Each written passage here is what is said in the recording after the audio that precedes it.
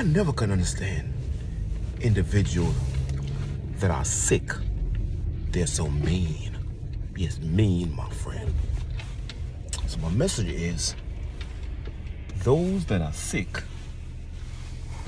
it's time to be healed. Those that are sick, it's time to be healed. And how you get healed? You get healed by you. First of all, you gotta be nice.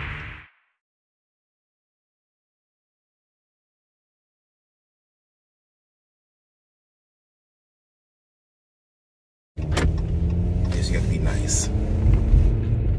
The man that was at Bethesda pool, he was there for 42 years.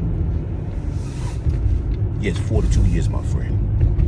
And by him being there for 42 years, Jesus Christ asked him a question. Do you want to be healed? Yes, he stood there and said, do you want to be healed? And the man looked around and said, are you talking to me, Jesus? Jesus said, yes. Do you want to be healed? And then he started complaining and say, Lord, every time I go to this pool of Bethesda, somebody always come in front of me and I'm not healed. And a lot of people making excuses of why they're not healed. Now, the pool of Bethesda is like superstition, because they know pool that gonna make you heal now. Come on. They say angel come by there and stir the water up. That's superstition. And all those people that are waiting for the stirring of the water. You know how many people are waiting for a prophet to come to town to be healed? And prophet, I'm gonna tell you something, my friend. Prophet nowadays, the only way they're prophet, P-R-O-F-I-T, not P-R-O-P-H-E-T, but P-R-O-F-I-T. The only way they're prophet, because they look at your Facebook and look at your profile, and then they look at a person that's very popular that's in the church. A prophet would not, listen, a prophet would not call your name if you're not in a Facebook. But if you have a Facebook and you are popular, hallelujah, and what happened? They'll call your name and you being a dummy, knowing that this prophet look at your profile on your Facebook and call your name, and you being a dummy, you get excited for somebody that's calling your name. Hallelujah. You say, woo, that's me. Yeah, woo. Come on, be honest, my friend. The prophet looked at your Facebook and you being a dummy, say, oh yeah, that's, oh my God, oh God. No, my friend, come on, be real. So the man at Bethesda pool, Jesus Christ asked him, do you want to be healed? So he started making all his excuses of saying, Lord, every time I try to go in the pool, somebody go in front of me. Jesus Christ said, do you want to be healed? Jesus Christ said, take up your mattress. You are healed. And then the Pharisees on the other side looking at Jesus and looking at the man that was well, that is going to be healed. So what you're saying, the moral of my message today is, you can be healed, but some of y'all so nasty. Yes, I said it. Some of y'all can be healed, but you gotta be nice to people. Why would God heal a person that's nasty and mean? You've been in church for so long, and you've been sick for so long, and y'all still nasty. I don't understand. Why sick people are nasty people? Come on. Why sick people are so trifling? Amen. You could be healed, but you gotta change your attitude. You can be ill. You can change the way you are living.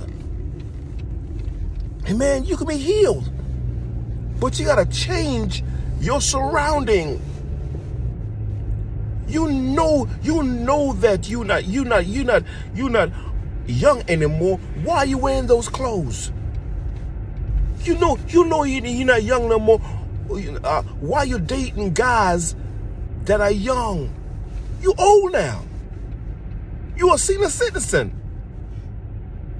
You should be wearing leggings And the reason I'm saying this, right, you can be healed, but the way you're acting, that's why you're not healed. The way you're living, that's why you're not healed. Things don't happen to you, it's because the way you are living. Money not gonna fall from the sky. They're not gonna knock on your door and say, this money's for you. No. I see it happen, but the reason why things are not happen to you, because you're just mean and you're nasty. If you open your door right now, you got dishes in the sink for 2 weeks. 2 weeks. Why buy a brand new dish then those dishes in the sink are so dirty? You know what I mean? Come on. Those clothes ought to be washed. But what you do? You buy new clothes. Nasty. And Christians ought not to be the nastiest people. We ought to be the cleanest people in the whole world. Godless without contentment is great gain. I know say godless and pleasantness, but some of y'all so nasty. Come on, some of y'all need, come on. The reason why you're not healed, because of circumstances. Y'all mean to people. You want the reason why you ain't healed? Because the way you treat people. You treat people bad. That's the reason why you're not healed. The reason why you're not blessed, because the way you're living in mess. Glory to God. Amen. You think I'm not picking on you. I'm just telling you the truth. The reason why you're not here, you've been to the doctor so many times. You spend all that money on the doctor. You're going for all the exam, and doctors say that, I ain't seen nothing wrong with you. But the doctor, I got pain this way. Doctor is not going to see that pain. And can we be honest? Some of y'all be lying about your condition. Yeah, some of y'all, I want people to feel sorry for you all. And deep down, your sickness is your attitude. Your sickness is your nastiness. Your sickness is your behavior. Know what your sickness is? Your sickness is not pain. Your sickness is your personality. But I must go back to the reason why people can. The pastor invite a prophet to your church. I must go back to that because it's very important. The pastor invite a prophet to your church, and before the prophet came to your church, the prophet know that you so much into Facebook. And the prophet look at your Facebook and know what you like. He know that you like certain things. He know that you're a shopaholic. He know that you love bags. He knows you love shoes. He know you love all these things. Right? He know you love all these things. He know that you love to go to Neiman Marcus. He know to go to these expensive stores. And he call you out, and you are so excited about this prophet call you out. Oh, that's me. It's me. Oh, how you know? He know because you went in your Facebook profile. And you think you are blessed because a man tells you your Facebook account. The man tell you about your profile on your Facebook, big dummy. Come on, we gotta wake up. Wake up and realize people are not what they think they are. I don't see that. I bet every person that he called up have a Facebook account. Yes, I say that. Every person that prophet, that pastor, that evangelist call up have a Facebook account. Come on now. If you ain't call your name, if you call your name out and you won't have a Facebook, God told him about you. But if you got a Facebook and he call you out, that means that he have looked at your profile. He know that you love cars. Come on, he know that you love expensive cars. Man, and you will be a big dummy and say, woo, you're excited. Yes, that's God. No, it's not. It's a man. Okay, look at your profile. What I'm saying, the reason why some of y'all ain't blessed, because y'all living in mess. God don't bless mess. He said, no good thing with them that walk up right before him. Amen. You got to walk up right before God. God ain't going to bless a person that is shacking. God ain't going to bless a person that's committing adultery. God ain't going to bless a person that's a homosexual. You living in a homosexual. Y'all on a down low. Hallelujah. God ain't going to bless a woman that is a lesbian. You married, but you're a lesbian. You got a girlfriend on the side. Hallelujah. God knows about it. And guess what? I'm not looking at your profile. I'm looking at your personality. I'm looking at your behavior behind the scene. Some of y'all bisexual. Amen. Some of y'all plan on getting y'all sex change. Amen. And call yourself a Christian? I'm talking about if you want to be blessed, you got to change your personality. The Bible says, repent and be baptized in the name of Jesus Christ for the remission of sins, and ye shall receive the gift of... That's why some of y'all don't have the Holy Ghost. You got a ghost. You got Casper, the friendly ghost.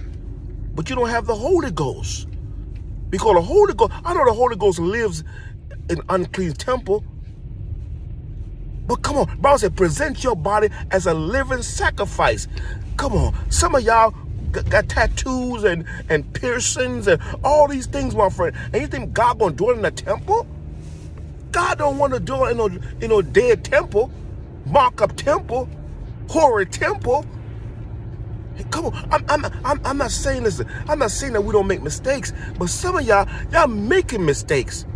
Y'all habitual sinners. Y'all habitual living in sin. Listen, this is a nature of sin, but a habitual sin. Nature of sin is, Paul said, is not no more I that do it, but sin that dwelleth in me. What Paul was saying? Paul was saying that you're a human, you're going to sin. But there's something called habitual. You know that drinking is wrong for you. Why you're drunk? Behind closed doors.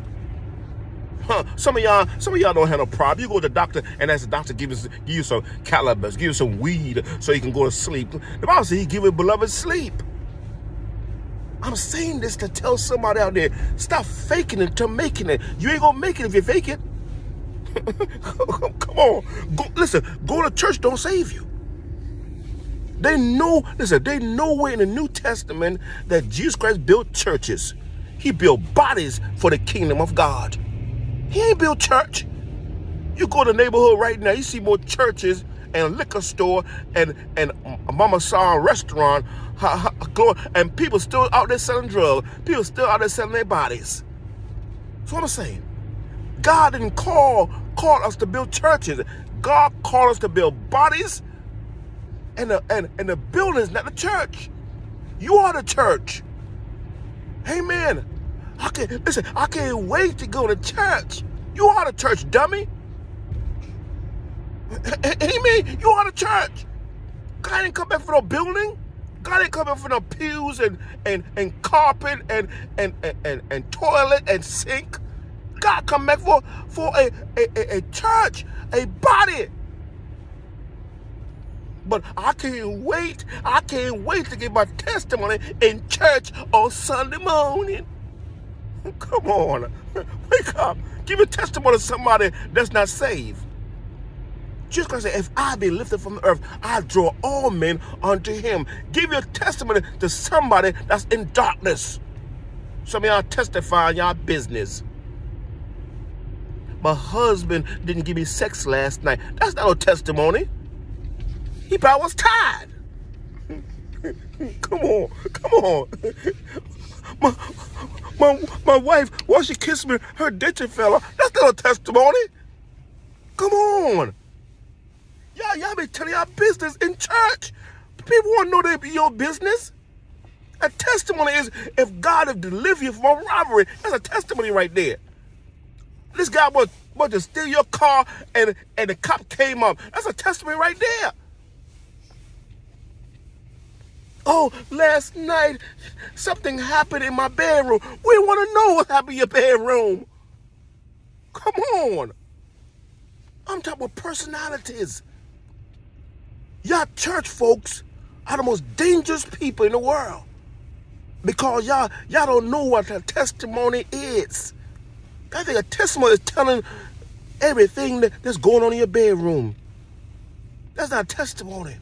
But what I'm saying, the moral of the story is, y'all gotta be nice if you want to be well.